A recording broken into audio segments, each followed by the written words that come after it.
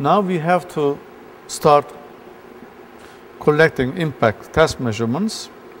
I want to note that the hammer comes with multiple tips: steel tip, plastic tip, sometimes with aluminum tip. For example, this is a steel tip, and steel tip is used when you have very small diameter cutter which has very high natural frequency.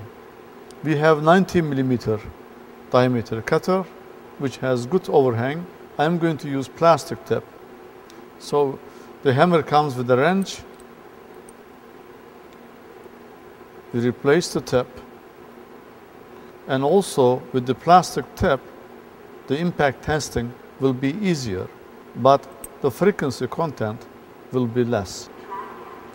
Now the computer is picking up the signals, so you have to allow the computer to settle down.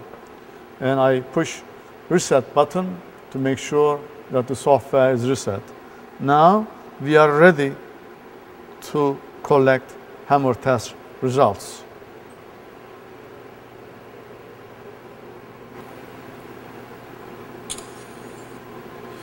First, we want to collect the measurement in the feed direction. Let's say this direction is the feed direction. As you see, the accelerometer is parallel, and I have to hit the hammer right across the accelerometer. They must be in line. The first hit must be a bit strong to auto-range the data acquisition system. This was a bit light, so I'm going to reject that, the software, and do it again. Now we have to hit right across the accelerometer. And we continue because the computer knows the hit was good.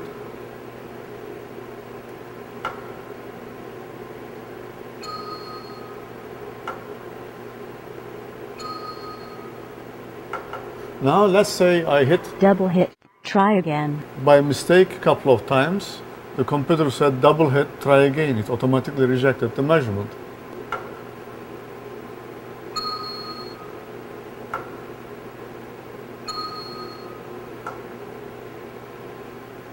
Measurement is completed. It said feed direction measurement is completed. Now I have to rotate the spindle 90 degrees like this. It can be this way as well if you can hit from underneath, but it's always easier to measure, to hit from the top, provided that accelerometer does not drop. It must remain stable on the cutter. It must be in touch with the cutter. Then we click start button again, and then repeat the measurement.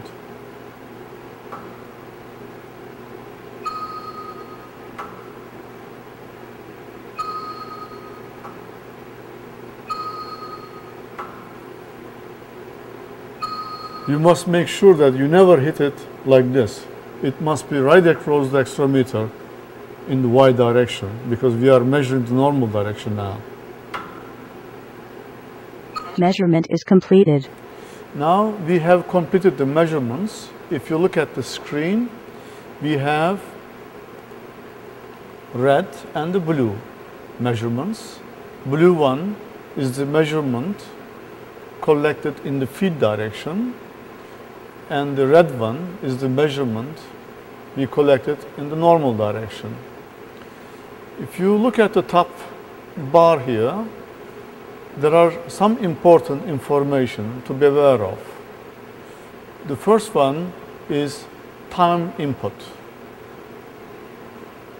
On top, we have the hammer impact. You can use the zoom button here. Let's say zoom X. Then zoom in. You see, this is the hammer blow. It's like a half sine wave, and underneath is the vibration. If I push reset button here, I go back. Then let me zoom again in the X direction. I am showing now the vibration measurement. As you see, as soon as the hammer blow is applied to the machine about almost 1.5 milliseconds.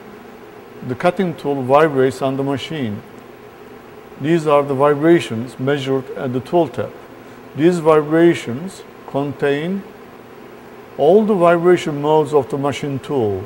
Cutting tool, tool holder, spindle, the whole machine tool is there. We collected measurement at the tool tip because that's where we are cutting. These measurements contain all the characteristics of the machine tool reflected at the tool tip. The next button here is magnitude and the phase. These peaks represent natural frequencies of the machine. For example, we have one natural frequency at 470 Hertz. That's probably because of the spindle. Then we have another one at 1300 Hertz, another one at 2000 Hertz, another one at 2851 Hertz. Higher the frequency is, lighter the machine tool part should be. For example, I guess that this frequency belongs to the tool, and this frequency may belong to the shrink-fed tool holder. Definitely these two belong to the spindle. And this is the phase. If you look at, machine is almost symmetric, although except at the first mode. The red has a shorter magnitude, as you see here at the first frequency. That means at that frequency, y-axis is more stiff than the x-axis. Most probably because of the mounting of the spindle. But the other two are almost the same. That means they are coming from the tool and tool holder. Another important part is the spectrum. If you look at the spectrum here, this is the frequency spectrum of the hammer, which is on top.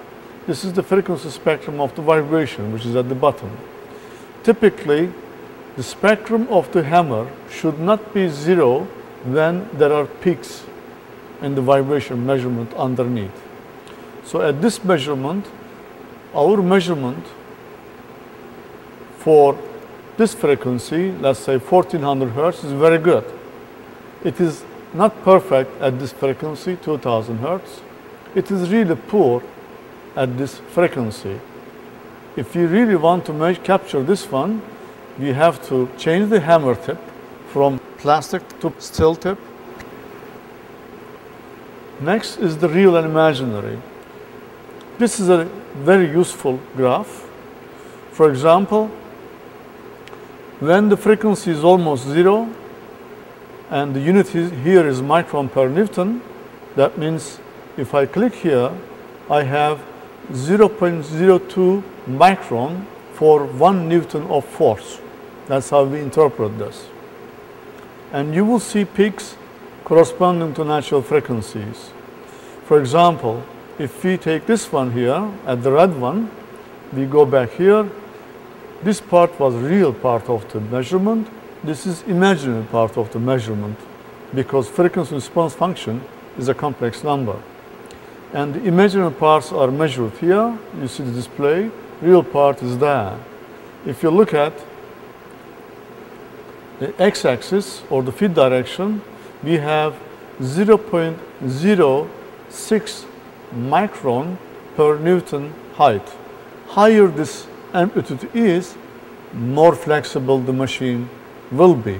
Therefore, for a stiff machine, these magnitudes must be as small as possible.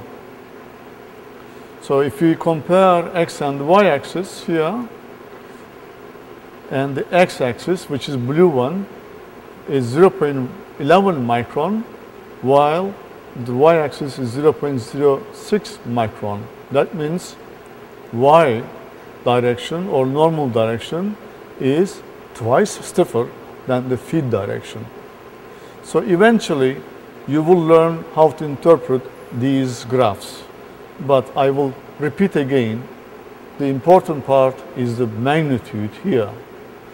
Since the largest magnitude is at this frequency here, the machine will most probably chatter at 1362 Hertz. Because it's a low frequency, most probably that frequency belongs to spindle itself. Now we are comfortable with our measurements. We click the next button, either by pushing this button here or simply click on stability lobes. Now the software is calculating stability charts for the machine. If you look at the graph here, it has a red zone and the green zone. Green zone represents shutter vibration free machining conditions or sweet operating conditions of the machine. If we click these points here, regardless of the spindle speed, maximum depth of cut is about 11.7 millimeter. That means at any speed, using this cutter and this machine, specific to this machine and cutter and the material, I can cut 11.7 millimeter deep.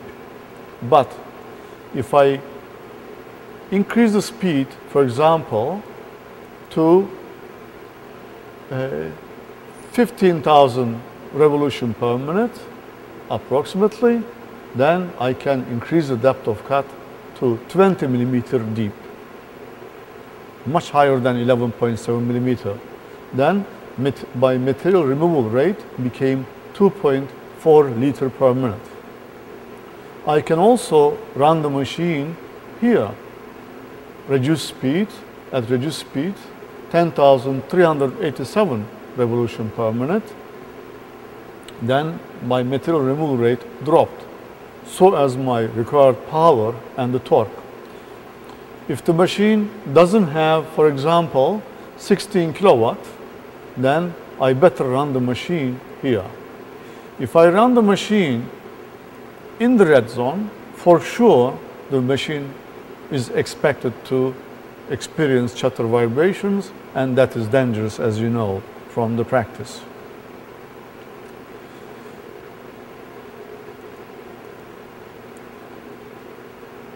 You can always remove the bar and look at the conditions here, and this is that bar here. Or you can click on display setting. For example, you can use synaptic curve, show power torque graph, and put maximum spindle speed range of your machine to customize the screen for your needs. For example, now I clicked to show power and the torque graph. Now I see the corresponding, for every point I have corresponding torque and power, but that automatically calculates.